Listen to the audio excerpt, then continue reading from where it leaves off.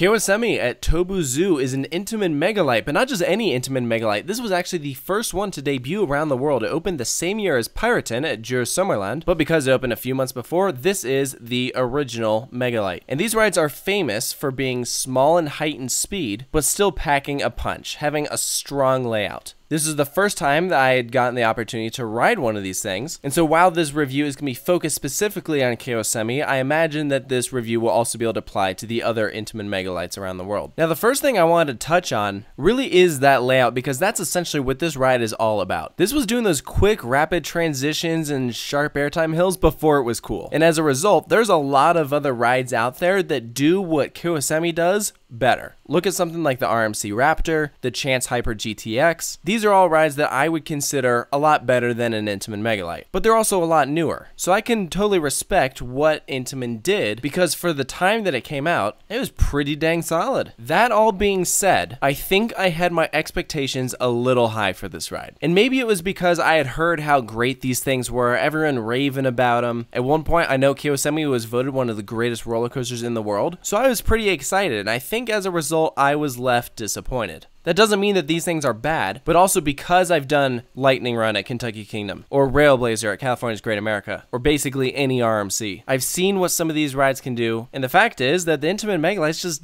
don't do it as well. But I think for Japan specifically, this is a good ride for them. It's one of the crazier coasters in the country, definitely not reaching the ranks of something like Hakuge, Ejinaika, or Flying Dinosaur, but a ride like this is probably more extreme than the Japanese people are used to, and it does it with a moderate height and a pretty standard speed. Top height, 102 feet, 98-foot drop, 53 miles per hour, less than 3,000 feet of track. None of the stats are mind-blowing, and that's kind of the point of this ride. One of the things that Mega-Lites are known for is their airtime, and I'd say there's 3 great twisted airtime moments in the middle of the ride here. Not so much the first drop. I actually thought the first drop was kind of okay, and when you look at this footage, you'll see that the first drop is not very steep at all. I was actually kind of surprised at what they did here. I think it's pretty good for what it is, but it's definitely not anything to shout at. It's not very steep at all. One thing that this coaster does have working to its advantage is it has a pretty short train, so that means it can navigate those transitions a bit quicker. And you'll see, especially once you get towards the end of the ride, the elements are a lot smaller than they are at the beginning. I will say, however, the pacing wasn't as good as I was hoping. Part of that might have been because it was running a bit slow on the day we went to ride this thing. I'm like 90% sure we were the first ride of the day, so it didn't have any time to warm up.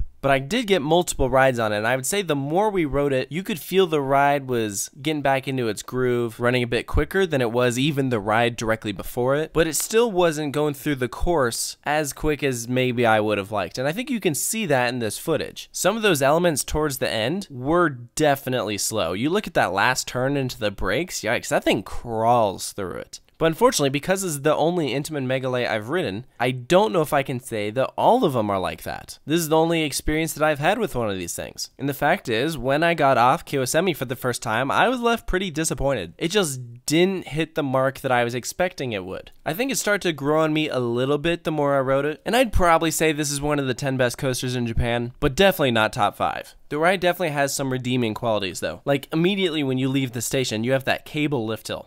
This thing's only 100 feet tall. It doesn't need that. But already you're off to a pretty strong start because you shoot up to the top of this thing. You go down that first drop that I talked a little bit about. You don't really get a whole lot of airtime there. But that first turn that's low to the ground and over the water, that pulls some pretty good G's. I grayed out. And that was one thing about this ride that I was not expecting to happen. So that was a nice surprise. That next element is this twisted airtime hill. Definitely one of those elements that's going to be better in the back. I would say this is a backseat ride. But what I like about this twisted airtime hill is look how tall it is. It's amazing how high this thing gets up there once you consider the initial height that you start off with. It's a fairly tall element. Naturally, it does mean that you lose quite a bit of speed once you hit the apex of that hill, but you regain some of that as you go throughout the ride course. After that, you have just a traditional airtime hill. That's by far one of the best airtime moments on the ride. And the next sequence of events that follows is a low to the ground turn, another twisted hill, another turn, some small airtime hills, and then that curve into the brakes. Visually, it looks like a mini sky Skyrush when you first look at it. I wish that it brought the same intensity and craziness that Skyrush had, but you have to think, again, this came first, so maybe this is one of those stepping stone coasters that led to crazy rides like Skyrush. But I think to just sum up this ride, for its final score, I'm going to give it a 6.5 out of 10. Like I said, I was definitely underwhelmed after riding. I enjoyed it, but not as much as I thought I would. I think I just don't quite get the hype that was behind the Mega-Lites,